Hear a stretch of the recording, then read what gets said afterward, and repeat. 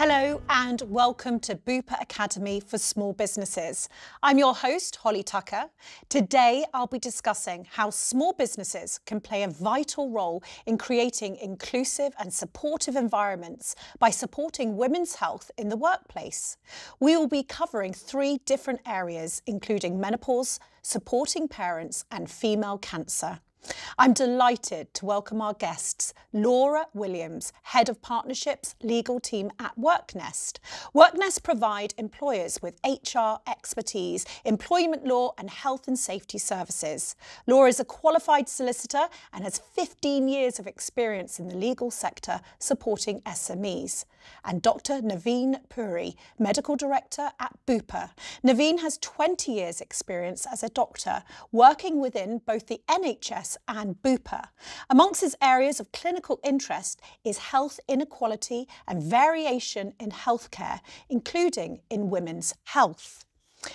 Before I begin, I wanted to highlight that although we refer to women throughout this session, we do recognise that members of the transgender, non-binary and intersex community may also be experiencing these issues too.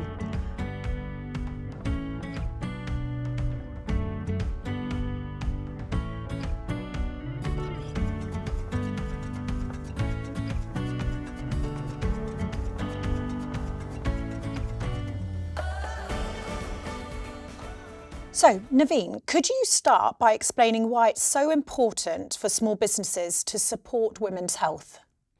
Yeah, well, thank you for asking the question, Holly. The first thing I'd want to say is that women's health isn't just an issue that affects women. The workplace is made up of women, of course, but also by men who are interacting with, related to, and invested in healthcare and well-being of women as well. So it's really important that we consider that this is an issue for everyone to be aware of.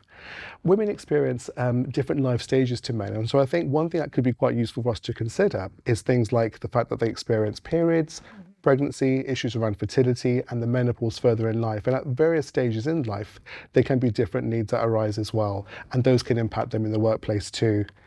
There may also be barriers to women experiencing support around healthcare, both visible and invisible too. A common invisible barrier is just a lack of understanding, but also common visible barriers might be the lack of restroom facilities or the ability to take a break when they're in the middle of a hot flush, for example, for a menopausal woman. So it's really important that we recognise those are at play as well. We've got some statistics that show that 1 in 4 women have indicated that they recognise that their health issues have led to a barrier to them being promoted. And 1 in 5 women have potentially been impacted in terms of their desire to stay at work as well.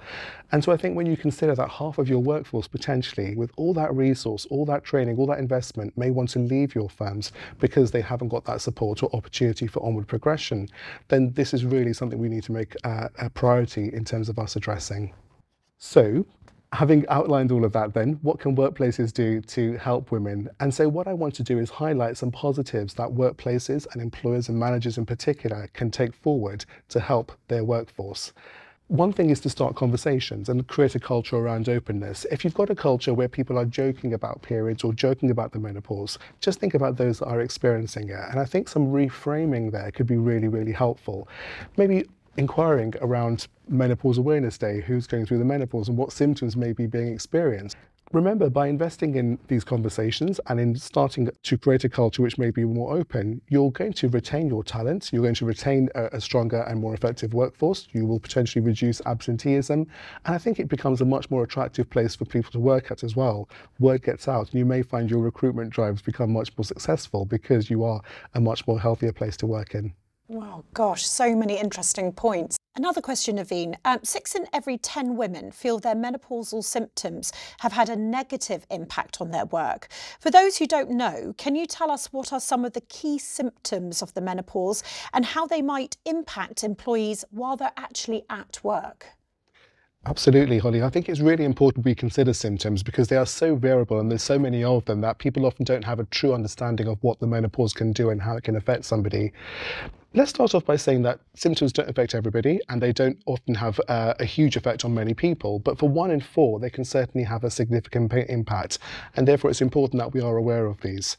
Menopausal symptoms can go on from, a few days to many months, and certainly can occur from years before the menopause and up to 7 years afterwards as well. So it's not just a date like an anniversary or a birthday, it's actually a whole period of your life that can be impacted by the menopause. So it's really important that we have some awareness around this. So in terms of specific symptoms then, I think one that we're all aware of is changes to your periods. And by that I mean things like irregular periods becoming more heavier or more lighter. So it's really important you recognise the impact of that. Women will sometimes be used to predicting their periods and therefore working around that in the workplace. But if that regularity or pattern changes, it can really have an impact on their ability day to day. Another common symptom, which I think has a lot of misunderstanding around it, is a hot flush. And so a hot flush essentially is an intense sensation of heat which starts in the head and works its way downwards and can be accompanied by things like anxiety or even palpitations as well. By palpitations, we mean an increasingly forceful heartbeat or an awareness of your heartbeat as well.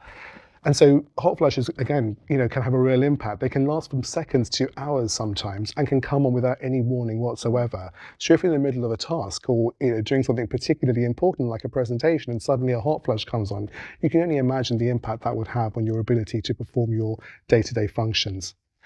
Other symptoms might include joint dysfunction, joint pains, aches, stiffness, etc., and effects on mobility. We also find women can find their sleep is disturbed as well. Insomnia is a really big issue. And in combination with that, hot flushes don't just occur during the day, they can occur during the night as well and also impact sleep. So with insomnia and hot flushes as well, sleep quality can really be affected with all the knock-on consequences that come with that. We also find that some people find their sex drive is affected as well. There can be a real lack of libido, and that can also therefore impact relationships as well. So consider the wider impact of that. Things like urinary problems can also be an issue. We find that some women find they pee less predictably, or they are more prone to infections as well. So it's really important we consider the impacts there too. I'm listening to you intently there, because I've obviously been involved in small businesses all my life and run one right now. And actually small businesses have small teams. And so if you do have a vast majority of that small team going through something like this, it's so important, as you said, to have this open dialogue. And as you said as well, to be sensitive to when you might bring it up. It's not something you might do in the team meeting, let's say, unless everyone's being very open about it. But actually creating that ability for someone just to tell you this is what they're going through. And I have a team of all women, various ages, quite a few of us going through perimenopausal symptoms or menopausal symptoms. And we've luckily got an open culture, so we can be quite open about this, and it just makes it normal, and it makes it actually a supportive environment. And I think then, as you said, it leads to employee engagement, retention, a safety feeling that you belong, all of these things. And I think it's not to be underestimated, is it? Absolutely. A smaller team can be impacted much, much more, and to have that level of openness can really impact you positively all the more as well. Correct. Laura, so as we've heard, workplaces can be hard on women, especially when there are no clear or inclusive policies to support them. What policies can small businesses introduce to better support women experiencing the menopause? Yeah, well, I think to build on what you were both saying there's been a real positive change in awareness of menopause and how it impacts women at work. A really good starting point, and one I would encourage businesses to do, is to implement a menopause policy. And what that can do, really to build on what Naveen was saying, is it can help to reaffirm your business culture, encourage the open conversation, inform, so provide some information, provide the name of an individual who might be your menopause champion, for example, someone you can go to for a bit of support, or if you need any adjustments. So if you are struggling with more severe symptoms of the menopause, who to go to have a conversation. And like you say, encourage that open discussion about it. Certainly the SMEs that we advise, we've seen the positive impact of having more inclusive policies can have, both on culturally and also with employee engagement as well. Absolutely. Naveen, back to you. What are some of the other practical ways businesses can help employees who might be experiencing the menopause? So we've touched on a few things, and certainly Laura's suggestions, I think, are really pertinent in terms of having a formal menopause policy. But sometimes it's the softer things that can also make a difference as well. And getting to know what your employees' individual needs are can be really, really fruitful. So while I've mentioned things like instituting a desk fan or giving someone control of the air conditioning unit, I'd also encourage you to recognise that your staff have a wealth of insights themselves, and actually utilising them as an expert resource can be really, really useful. And so starting conversations, I think, is a really good first step, because you'll come up with a whole host of solutions that perhaps you hadn't thought of yourself. Practical solutions might also include flexibility. So, when it comes to the menopause, it can really have an impact on how somebody works day to day. Symptoms can be quite debilitating, and so giving individuals the flexibility to excuse themselves from a meeting, perhaps work more flexibly in terms of environment, so working from home rather than the office or in a place that is more conducive to their well-being, could also be helpful. I'd also consider perhaps offering flexibility around hours as well. Some women may recognise that their symptoms are particularly bad first thing in the morning or last thing in the evening, and so giving them that flexibility to undertake their work to the best of their ability when they find that they can be most productive can also be helpful. There is also, thankfully, some formal support that Bupa can provide as well. So I'd like to speak to that, if I may, because I think this can be really helpful for our listeners. Bupa has a Women's Health Hub online, which is available to anybody, whether you're a Bupa customer or not. And we're really proud of the content on that, because it's written by clinicians who have a really vested interest in providing the best outcomes and information for our customers.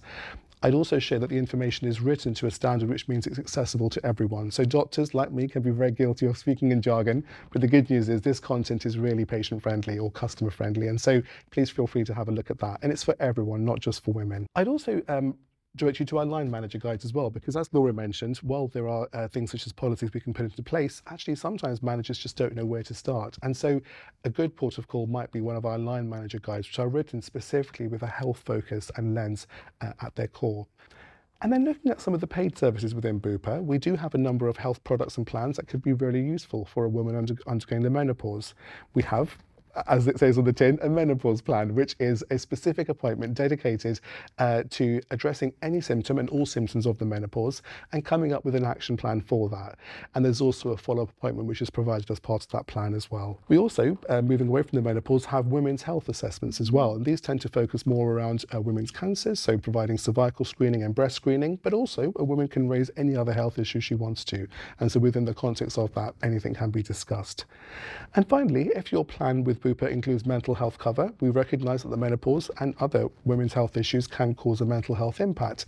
And so the mental health cover will provide you with access to a trained professional who can take a call from you, essentially ask you a few questions and assess your needs, and then refer you on to other services that may be useful for you.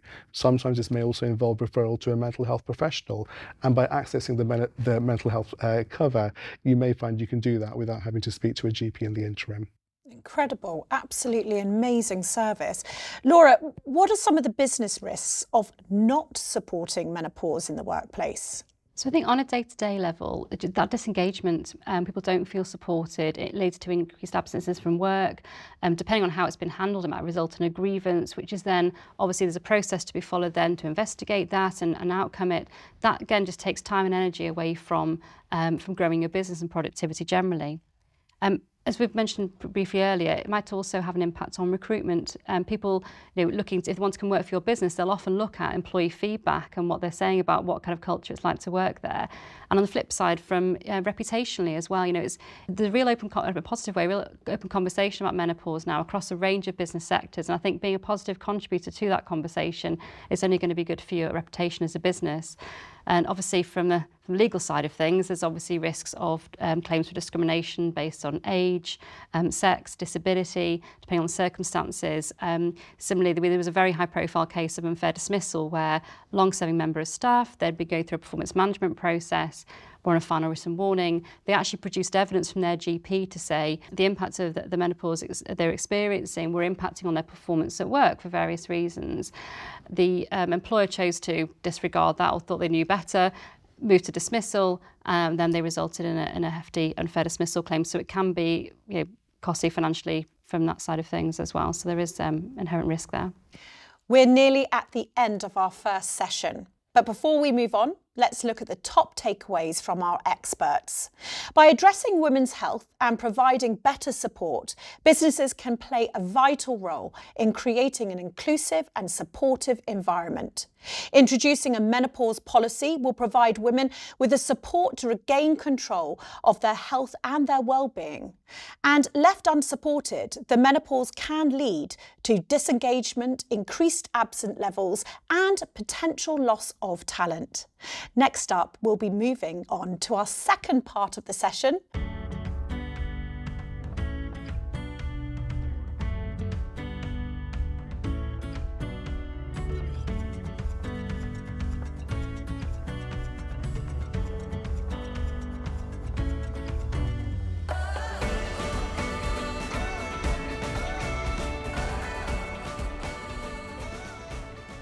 Naveen, having children is a monumental event in someone's life. What advice would you give to small business owners to ensure they're fully supporting expectant mothers in the workplace? Well, the first thing I'd say is that it's really important you encourage your employees to stay as healthy as possible. A healthy workforce leads to great output and great positive things for your business. But in particular, there needs to be a focus around the health of a pregnant woman as well. Some pregnancies may have complications alongside them as well. While we recognise that pregnancy is a very natural part of a human condition, sometimes there are complications that can occur, from diabetes to high blood pressure, the need to see a doctor more frequently for other checks, and so do be mindful of that too. Now, while stating that pregnancy is a very natural process, there are also some things that can go wrong or symptoms that can start to occur for some women. So to be mindful of this, I think, can be very useful. And I'll share some of these with you now, because I think this could be helpful for our listeners. We know that bowel and bladder symptoms can be common in pregnancy, from things like constipation, developing piles because of their pregnancy, needing to go for a wee more frequently because the pregnancy is pressing down the bladder, and such like as well can be an issue. Dental issues are also common, so bleeding gums are a common factor, and that can affect taste, ability to hydrate, and things of that nature as well. Heartburn can be a big factor too. When you consider there is a pregnancy growing inside the abdomen, which is pushing up on the stomach, it can cause a real sensation of discomfort. There can also be swelling as well, from the hands to the feet, the legs, the arms, and so it's really important that you factor that may impact people's ability to use their hands or to walk, etc. as well. Mental health issues are also common. I think I'd be remiss if I didn't mention that some women can get quite anxious or feel quite low during parts of their pregnancy, and it's important that we recognise that. And finally, I think the one that most of us are aware of is nausea, sickness, and vomiting as well, so please be conscious of that too. Now, the good news is there's lots that businesses can do, but you need to have an awareness of those symptoms to be able to respond to them. So common things that we find helpful are offering frequent breaks as and when required, and allowing your women to work flexibly so that they can perform when they're feeling well and feeling good, and perhaps take a time out when they need to address and tend to their symptoms. Reducing numbers of hours worked or the location of work can also be helpful as well, allowing, for example, flexible working from home or to another environment which may be more conducive to a woman's well-being can be helpful too. When it comes to swelling and the collection of fluid, particularly down by the feet and the legs, offering a stool can be a really simple solution for that. We also find that adjusting the task that your employee may have to undertake could also be helpful as well. If there's heavy lifting, for example, consider that perhaps that isn't the most kindest thing for that employee to have to do, or long distance travel, particularly at the later stages of pregnancy. It may be more appropriate to find another person in your firm to do that and reallocate duties to your pregnant employee, who no doubt will take on whatever other responsibilities you might find could be helpful. And then the other one I'd mention is providing adequate ventilation. Sometimes simple things like a desk fan, providing access to a window, can be really helpful because, you know, carrying that extra weight can generate lots more heat, and therefore in a hot environment or on a hot day, that can be even more cumbersome. Oh yeah, I mean, I'm recognising all of the things that you've been saying there. As someone who has had many women fall pregnant, have their babies under my care, or not like you, not as a doctor, but it's so important that you have this open communication. I think along with everything that they're worried about in terms of their symptoms and how they're feeling, they're also very anxious that this is their job that they might really care about, well, I hope they care about, and you're also looking to make them feel supported. So I think, again, it's all about this open communication, that they feel that they can share how they're feeling. If they're feeling anxious about maybe having maternity cover, over, when they might be coming back, what's going to happen without them. And the same with the employer as well, is also anxious about losing this magnificent person. How can they stay in contact? So I think these things are really important, but it gets back to that communication. And Laura, what is the business's duty of care to pregnant employees, and how might it differ for those who are non-desk workers or workers who have shift patterns? Well, it leads into the suggestions for making those reasonable adjustments to support them in work, really, because there is that overriding duty to reduce workplace risk, particularly. And obviously, there's a legal obligation to carry out a risk assessment to make sure those risks are reduced in work. But you must also remember to carry out a specialist pregnancy-related risk assessment when someone does fall pregnant, and to keep that updated, because obviously, the pregnancy will develop, as Navina said, complications might arise. So keeping that up to date is important, and it will lead into that, like you say, that open communication with the employee, and they feel supported, and will want to give as much as they can to work throughout their pregnancy. And Laura, how should small businesses manage maternity leave? Well, as we know, roles in small businesses often are roles that wear many hats. So you might be, taking that time out from work to have their baby. You're losing quite a key person with the business potentially. You'll have like customer knowledge, supplier contacts, all of that kind of thing. So planning is definitely the best piece of advice there. So it's having the conversation. So in addition to congratulating them, it's opening that conversation to start thinking about their plans for when they'd like to take their maternity leave. The legal entitlement is to 52 weeks. Do they want to take that full period? Do they want to take part of it? Have they got any thoughts about how they wish to use their accrued holiday as well? It just all helps with that full planning, and it can help actually reduce anxiety for the employee in doing so. But as an employer, it just enables you to prepare for a long lead time for the handover before they go on maternity leave, so you can manage in their absence. But it's surprising actually the amount of business owners we speak to, and they sort of ring us going, can I talk to them about it? What can I say? Well, I was just going to ask you this. The nervousness about it. Yeah. Tell me about that. Well, they often feel like, frustrated, saying, I don't know what's happening. Well, they're going to have a baby. It's all going to be fine. But it's just it's absolutely fine. And actually, on a serious note, it is showing that support and demonstrates, and actually the employee will feel supported in doing so, and having that conversation as well. And there's obviously, further legal entitlements we need to be mindful of. So paid time off for antenatal appointments. Again, if we've got that dialogue going, we want as much notice as we can, please, of those appointments. It might mean a couple of hours out to go to attend certain clinics of the business, and they're entitled to that paid time off. And also the right to return to the same job once they return from maternity leave, or if they've taken the full period, it might be they're returning to a suitable alternative role if there's business reasons for them not being able to return to the exact same role as previously. And obviously around that, the right not to be dismissed because of having a child, of course, and not to suffer a detriment for having taken that time out. There's obviously a risk of discrimination claims arising off the back of that if it's not handled properly.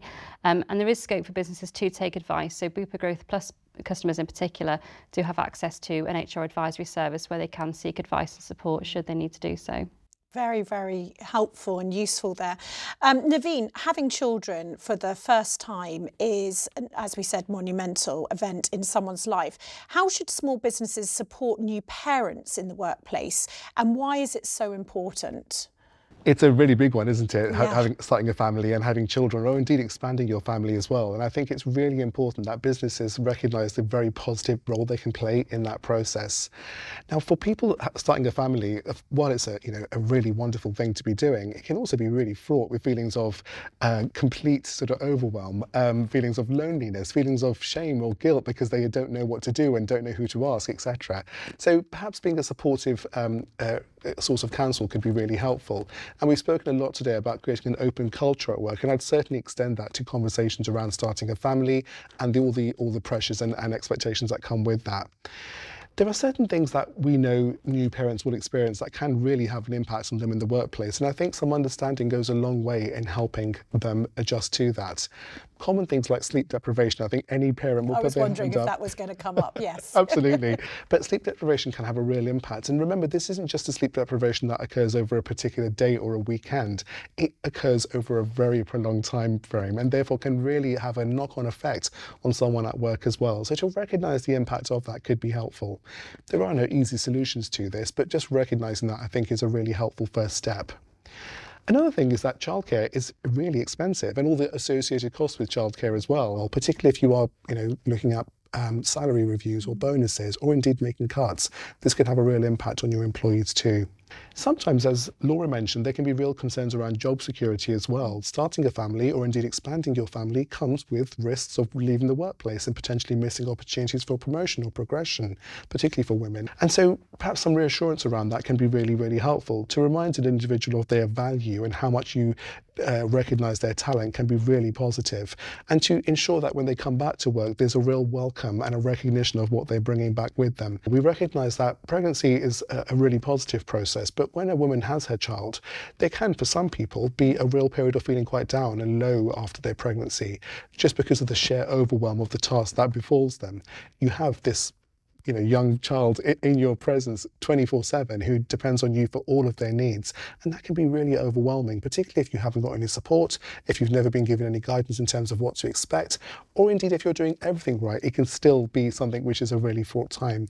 So recognizing that postnatal depression may affect your employee is also really important. I'd also extend that to the partner as well. While they don't experience a postnatal depression, it can certainly have a mental health impact on the partner of a pregnant individual too. So that recognition can be really helpful from an employer perspective. And so moving on from that then, if we consider what support your organisation can offer, it's not, there isn't a one magic bullet that fits every pregnancy, but certainly, as mentioned, the open culture can be a really positive first step. And I think communicating regularly with your employee too, just checking in with them, seeing how they're doing, because things change day to day. They may be okay one week and actually struggling another week. And so for you to have regular conversations can be a really good source of support. We've spoken about flexible working, and I think this is really useful for parents in particular. They can't predict when, for example, their child may have a sleepless night or fall ill, and therefore they can't predict what other needs they may need to address, like taking their child to a doctor or addressing poor sleep and things of that nature. So to offer flexible working can be really helpful too. And finally, on the point around people's concerns around their job security and career development, perhaps be mindful that those are the individuals you really want to be targeting those conversations to. If there's a training course being advertised or an opportunity for a secondment, perhaps bear those individuals in mind, because they may feel neglected or indeed be neglected because they've been off work for a while or weren't in your line of sight when those things came about. And then in terms of paid for services, you as an organisation may consider subscribing to an employee assistance programme, because that can be a real source of independent support for your employees. Sometimes, despite all the support you may provide and the open culture you may generate, it can be really difficult to speak to your employee about certain things. Sorry, your employer about certain things, I should say. And so investing in an employee assistance program can be really helpful to give them independent and external advice, much like seeing a therapist, for example, is also independent and free of any judgments and such like as well. And as already mentioned by Laura, with Bupa Growth Plus, if your teams are eligible, they can access that service too.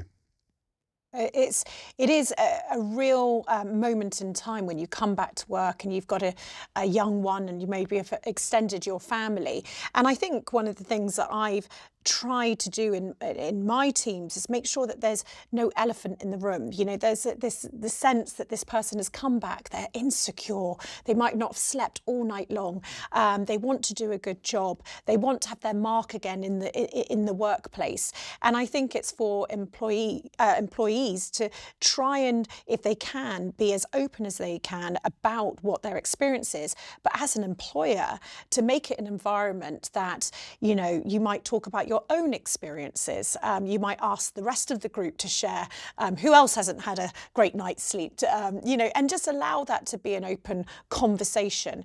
And I too often have I witnessed people really fearful about their career progression, and I think it's really a great point that you make, to really take some time to help them feel secure.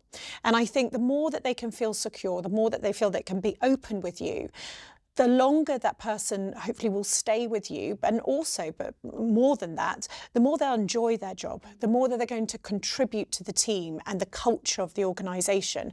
And I've seen many times how that environment has fostered fantastic employees and that I've worked with for many years, and many pregnancies actually as well. Laura, what guidance should small businesses be offering to employees who are returning to the workplace? Well, it's surprising to start with the number of businesses that call us saying, you know, we have an employee who's off on maternity leave saying, they haven't told me if they're coming back. Well, it's important to remember they are still your employee, they do remain employed, so unless they actually choose to resign, they are coming back. And think in terms of advice, it's having the conversation, speaking to them, picking up the phone. It's quite daunting return. They've been off for a number of months. They're probably very nervous and trying to sort of juggle everything to come back. We talk about that, the work-life balance, and a lot of women think, I think it's got to be, you know, all one or the other, you know. And I think anything we can do as an employer to support that, like you said yourself, you know, can get the best out of your staff team. And you know, they don't lose their work ethic. Their personal circumstances have changed. And I often think that new parents are often amazing multitaskers. And I think it's a bit of an untapped superpower, you know, to be honest. You know, so if you can actually make good use of that and having those conversations, of course, there's keeping in touch days as well. So there's up to 10 you can take during maternity leave, and they are days in which you can agree to come back into work. So say, for example, you're having a business update meeting, don't forget about them and invite them to that. It's a paid day at work for that day, or even equally if you want to have some update training generally, have a meeting to have a conversation ahead of their return. They might even want to do a couple of days here or there to ease themselves back into it and start to pick things up and getting the feel for being in work again. It can all make that transition a lot easier. And obviously if they do want to make a flexible working request to change their hours, there is a formality to that where they write and make the application. As an employer, we can consider it. So we have to, there are reasons where we can refuse it if we need to for commercial reasons that are there, or try and have that conversation to come to a compromise if you can. And it all ties into, as I say, that supporting that return to work for everyone's benefit, for the employer and the employee. Absolutely. Naveen, tragically though, more than 1 in 5 pregnancies end in miscarriage in the UK each year. How can businesses offer support in that circumstance? Yeah, we've spoken a lot about what businesses can do to support a pregnancy, and I think all those things are really positive and really wonderful. But I think there's also a responsibility to recognise, as you say, that some pregnancies don't go to full fruition, and indeed there can be the loss of a child at any point during that pregnancy. The impact of that can be absolutely profound. And I think one thing I found very useful was to consider that the loss of a child, whether the child was delivered or not, can be akin to a bereavement or an actual loss of somebody who was living. And the impact on an individual is absolutely profound as a result of that. We recognise that people can experience feelings of anger, of guilt, of failure, of shame. You know, really negative emotions that can be really deeply entrenched. And remember, it's not just the person who was pregnant who experiences these, but also their family and their partner as well, potentially. So it's really important to recognise the wider impact there too. We'd also recognise that some of these short-term feelings can actually become more entrenched longer-term, you know, thoughts as well, and lead to mental health conditions like depression or anxiety, which need formal treatment medically as well. So there can be a real knock-on impact there. I think the things that we described in terms of creating an openness and an inclusive culture really come into their own here, because to have those difficult conversations requires what we call psychological safety, and nobody's going to speak about these very deep negative emotions if they don't feel safe to do so. There can sometimes within a workplace be a sense of difficulty in starting the conversation, because you may have been sharing in the excitement of the person as they progress through their pregnancy, or may have bought them a gift for their pregnancy, and suddenly they're now having to have a very different set of conversations with you. But for you to provide the safety for them to have those difficult conversations can be really helpful. There may be unpredictable feelings like tearfulness or bursts of anger, which I think are really appropriate, because emotional ups and downs are part and parcel of this process. And allowing the space and providing some understanding around that can be really, really helpful. I'd also suggest that you may want to consider how you manage potential absences as well. Sometimes these feelings can be so overwhelming that actually taking time away from work can be the more healthier and productive thing for your employer in the long run than insisting they come into work despite those negative feelings and such like as well. And as a manager, I think it's important that you are equipped with the support from your own management and leadership in dealing with these very difficult conversations, because they can be quite impactful on anyone that has to have them. From the point of view of Bupa as an organisation, we have online what's called a mental health hub, which provides a range of resources which are freely available. And sometimes just recognising that actually these feelings could be depression, or these sensations could be anxiety, can be really empowering for an individual. So please feel free to either make use of that yourself or direct employees if you feel that might be helpful. Similarly, if you have a Bupa health plan that has mental health cover, you are entitled to pick up the phone and speak to an advisor who can talk through your symptoms, ask you a few questions, and then direct you to appropriate resources or indeed specialists as well.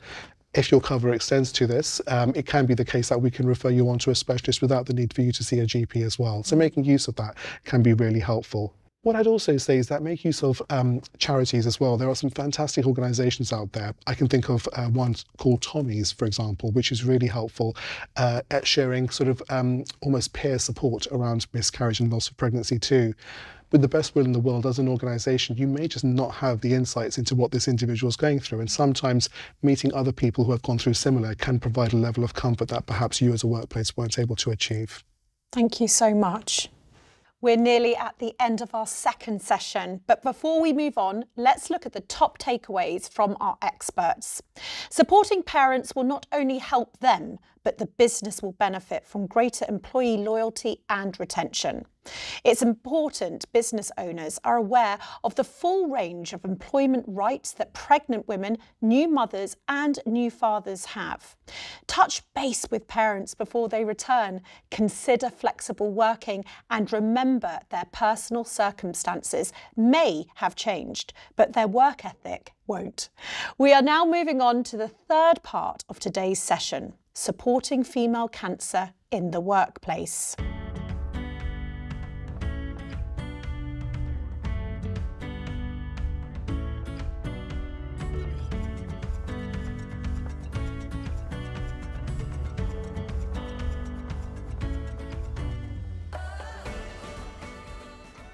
Naveen, for women in the UK, breast cancer is the most common cancer, and 1 in 7 will develop the disease in their lifetime. What adjustments can businesses make if an employee has chosen to stay in work whilst undergoing cancer treatment? Thank you for that figure of 1 in 7, Holly. That's really quite stark, isn't it? And what I'd also share is that 1 in 2 people in the UK will experience cancer at some point. And so actually, broadening the conversation to all cancers, it's affecting many people at some point in their life. What we know is that cancer can affect people very differently, and so it's really important that you take your cue from your employee, but also consider what generic measures you can put in place in anticipation of an employee having a cancer. I think it's important to recognise that many people don't want to be defined by their illness. They are not a cancer, they are somebody who has a cancer, and therefore recognising the impact of the condition on them but not defining them by it can be really important. Some may choose to work through part or all of their treatment, in fact, and so don't make assumptions about what cancer means. For some people, cancer is just something they live with, like diabetes or high blood pressure, and for others it can be much more consequential. So taking the cue from the individual can be really helpful.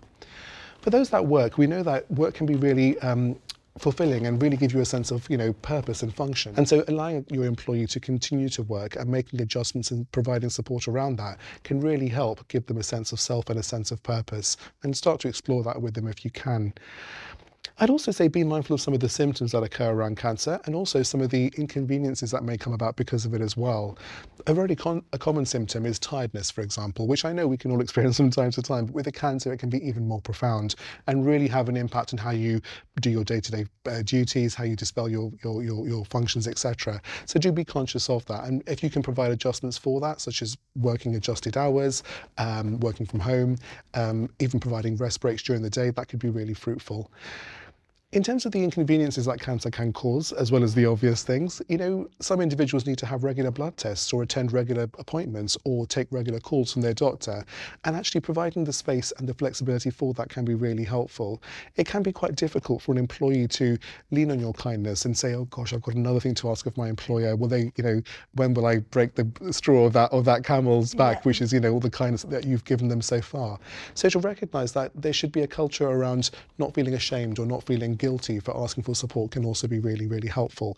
And for you to actively preempt that conversation by saying, what can we do to help? Do you need some time around appointments this week? And having regular contacts can be really helpful as well. I'd also rather ask employers to recognise the psychological impact of cancer as well. You know, it's not just a physical condition, and as serious as it is, it also has psychological impacts as well.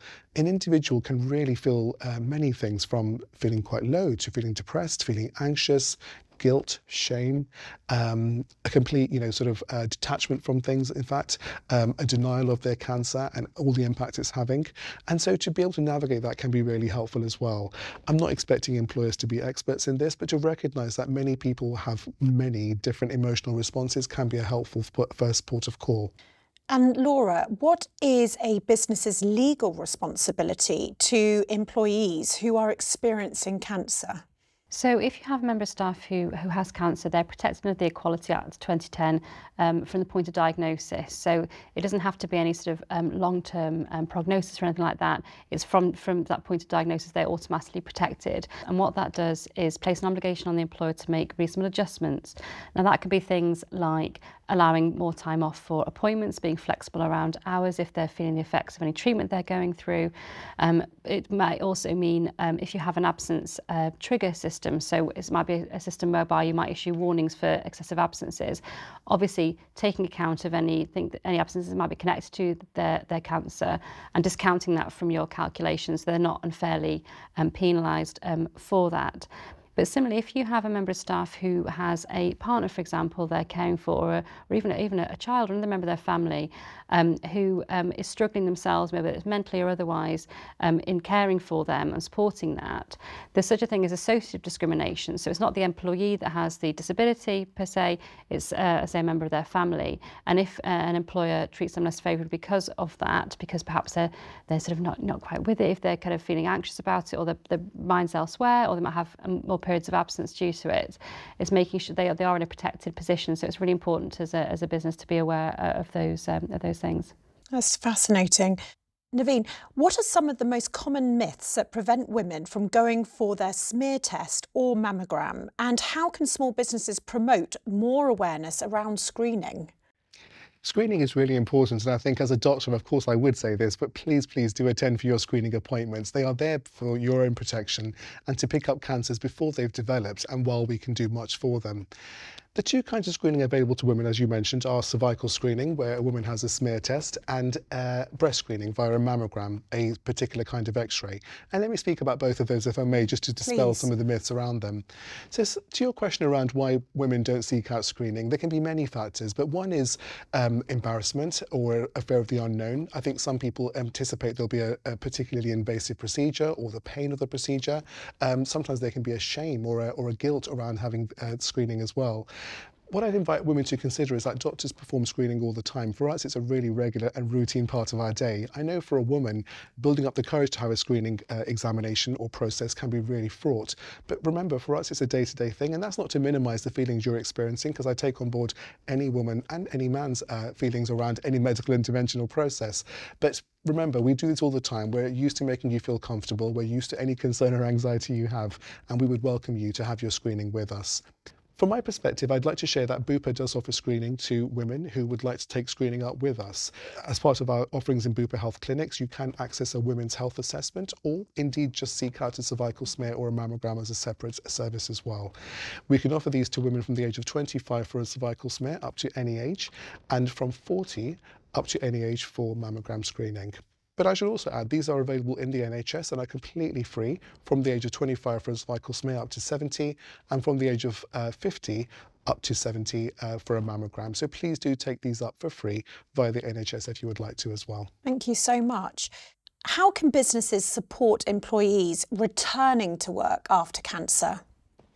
So I think from my point of view, what I would say is that anyone that returns to work from cancer needs to have an open culture and an opportunity to explore their feelings should they so wish, and perhaps make you as their employer aware of some of their needs that have arisen because of their cancer. Sometimes the needs will be very obvious, such as surgical sites or other impacts that are physical, but sometimes they won't be, such as the psychological impacts or other things that are not necessarily obvious to you, because people can be quite good at masking their symptoms and hiding things from their employer, particularly if they don't feel safe in their workplace to share with you. So creating a culture around openness can be really, really helpful, and encouraging an individual to perhaps be open about their feelings, should they so wish, can also be helpful too. They may not take you up on that at the first offer, but it may be after a few prompts they may finally have a conversation with you. I'd also encourage you to consider formally as a line manager what one-to-one conversations you want to have with your employee.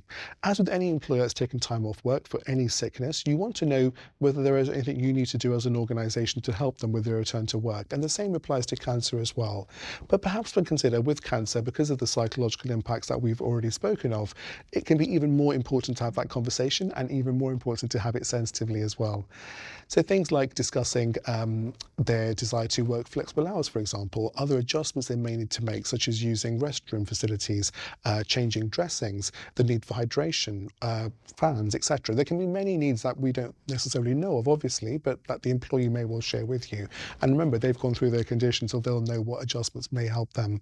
And I'd certainly invite you to invite those conversations as well. Sometimes it's also important to recognise that cancer isn't just a one-off process. There isn't just one operation or one cycle of treatment. It can be something which goes on over a protracted period of time. Indeed, we now have people who live with cancer as a chronic disease, just like they live with diabetes or high blood pressure. So consider that your adjustments may need to be long-term, not just short-term as well. Some people may also benefit from having a mini induction when they return to work after a protracted period of absence. I know off-camera Laura and I were speaking about the concept of a mini induction, whereby when someone's been away from work for a period of time, they may have forgotten some of the more basic day-to-day things that they took for granted, such as what, passwords to use for what programs. And so just providing the time and the space to do that can be really, really helpful. I'd end by saying that the key is to be empathic and just to be as supportive as possible and as open as possible and understanding as possible. We're not expecting you to have all the answers to manage a very complex medical condition, but certainly empathy and an openness around how you approach your employees can be really helpful. I think empathy is that word, isn't it, here, in that anyone I've known that's gone through cancer, there is a different frame of mind that they come out with.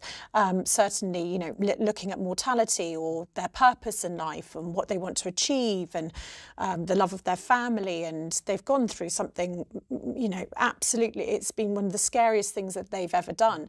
And so I think that relationship, again, is so key that actually it could be that they want to look at how they can maybe expand their job, maybe look at flexible working. They want to take up that hobby that they always wanted to do, but they don't want to give up their job. So I think having that, again, we talk about this environment, it's playing through, isn't it, with everything. Having the environment to be open and to support someone with empathy is just absolutely key for a fantastic relationship.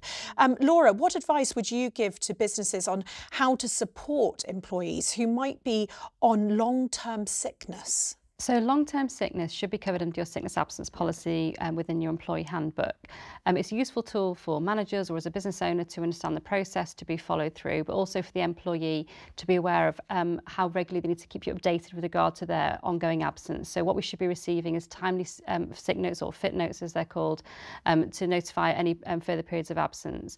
I'd also encourage regular communication. We often get businesses feeling a bit apprehensive as to, well, they're unwell, should I make contact with them? And I think there's definitely a balance. We don't want to be hounding them and keeping all the time, but similarly we don't want to leave them at sea either. So having regularly timed welfare meetings, for example, now that can be a starting point, could be an invitation to the workplace if they're physically able to do so, depending on their condition, or it can be done by a video call or a telephone call, just to have an update as to how they're feeling, what's been the update from their GP or consultant, what is their prognosis, and that could then lead into a conversation around supporting a return to work if and when that's possible. So can we encourage them back with a phased return or support them in doing so? Can we give lighter duties for a temporary period of time to help with that as well? And it might be actually that obtaining an occupational health or a GP's more in-depth medical report, obviously you'd need the employee's consent to do that first. And it may be actually we reach the point of, well, there aren't any reasonable adjustments we can make to their current role they're employed under. There aren't any suitable alternative roles we can offer. We've had someone off for a number of months, and it may be we're looking at possible termination of employment for medical capability grounds. Now, that does need to be handled carefully, and I would urge businesses thinking about that to take advice before doing so. Obviously, I mentioned before, those Bupa Growth Plus customers do have access to the HR advisory service if they want some additional support with that. But also in terms of how you handle that, obviously there's the unfair dismissal risk that could be exposed there if it's handled poorly. But just generally in terms of that longer absence, if the employee feels aggrieved or upset about how it's been managed, we do see quite a number of grievances. And again, what that will do is elongate the period perhaps they're absent from the business. It will potentially sour relationships.